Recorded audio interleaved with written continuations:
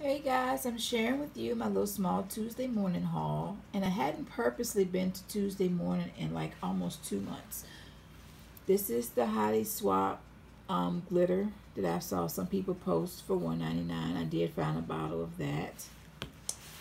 I got the little glasses that I saw somebody post that I absolutely loved, and I did find some for 99 cents. I got two more of the bling rhinestones, which is like the pink and the black for 99 cents. I got the Bible journaling stamps for 99 cents, and there's 6 of them, and it's a nice size. I got two of the Jolie's embellishments. This is like the grape, and this is the little butterflies. I also got some more rhinestones. They were 99 cents, and you get right many of them from American Crafters. I also got this photo flip book from Hottie Swap that I'll probably be using for like a pen pal or some kind of exchange. I thought this was really cute.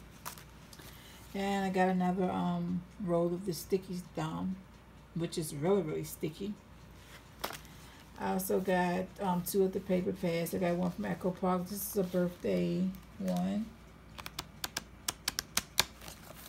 And I really thought this book was so cute. I really like the strawberries and the one that they had with the little aprons on it. Ain't that so cute? And they're double-sided.